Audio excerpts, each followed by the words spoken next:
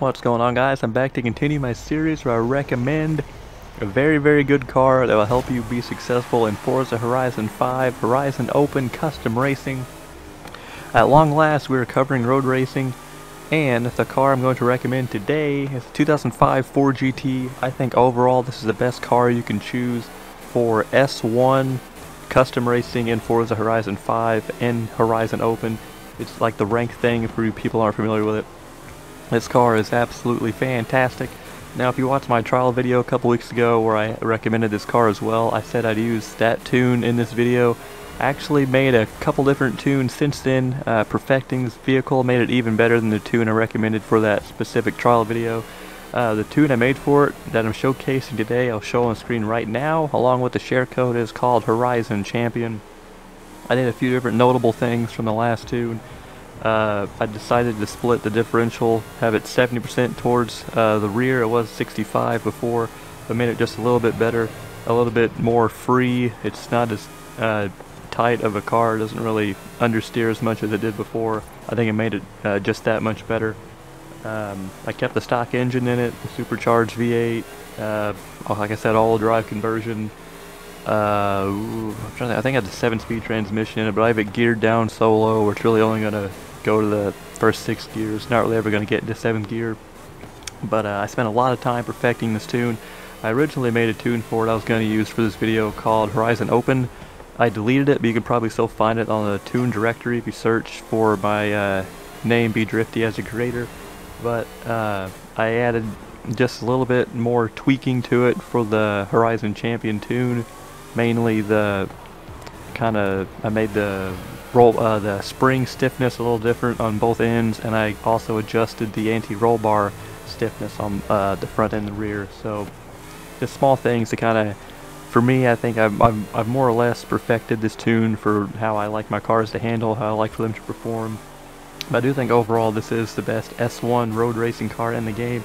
Sure, there's going to be maybe some circuits where another car can beat you, or there's going to be some sprint races where another car can beat you. But overall, I think this one is going to be the best most well-rounded, best performer you probably can think of for an S1 car. A lot of people are going to use like the Lotus Elise, a GT1, although it's one of the Koenigseggs, I can't remember which one it is off the top of my head, or like a Porsche GT3 RS, but I think this thing's right there with it, slightly above it. I just think overall it's a very good car. I'm showing footage from just a random Horizon Open session. I've been having some weird matchmaking issues.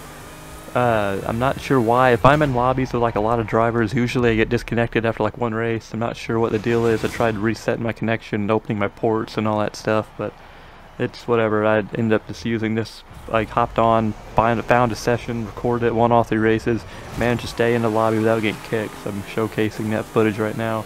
The people I'm going against aren't the greatest. There are a couple people in there that are okay, but I think it still does a very good job of demonstrating how this car can be very good for different types of road racing. I got the, you get 2 circuits and you get a sprint race as well. And the circuits are kind of contrasting. One's very tight technical, the Cathedral circuit, and then you have the Lookout circuit, which is kind of more high speed. I do think that this tune kind of favors the more technical tracks like the Cathedral circuit, or there's a couple more like it. I think they're a little bit, I think the car is a little bit better on those as opposed to the more swooping high-speed circuits, but it's very good on both. Sprint races, it's going to be good pretty much any sprint race. It doesn't really matter. It's still going to perform admirably. I do think this is probably my favorite road racing tune I've made in this game, and I really wanted to perfect it before I recommended it for this video. So hopefully you guys can use this car, have some success with it like I have. It's very fun to use. It's very rewarding to drive. Adding that's that 5% difference in the differential really made a world of difference, I think, for me. Like I thought with that 65% split it was good, but having 70% to the rear, it's just so much better. It feels more natural. It's just a very good car. There's not really any negatives I can say about this car. It can understeer sometimes on some turns, but it's really not going to be an issue. If you feel like you're going to hit a wall or something in the kind of a swooping turn, just let off the gas a little bit. You don't have to brake a whole lot on a lot of the turns unless it's like a super sharp turn, or if you're going like 200 miles an hour and have to go to like a 90-degree turn or something like that. But hopefully you guys like this car. Let me know down in the comments if you plan on trying this tune, or if you have used it and are watching this video, to let me know how it is. I'd love to know the feedback. I'd love to hear the feedback. Also, let me know what your favorite S1 road racers are in this game. I'd love to see what other people like to use in the game and kind of compare and contrast and see what the differences are and how they perform and what their strengths and weaknesses are compared to this Ford GT. Hopefully you guys have enjoyed this series. I might end up doing another video for A-Class Cross Country. Last one at B-Class Cross Country. I should have just made them both in the same video, but I kind of figured out that the 75 Ford Bronco is really good in A-Class Cross Country as well, so it might be another video. Maybe we'll see what happens, but I kind of wanted to round out this series.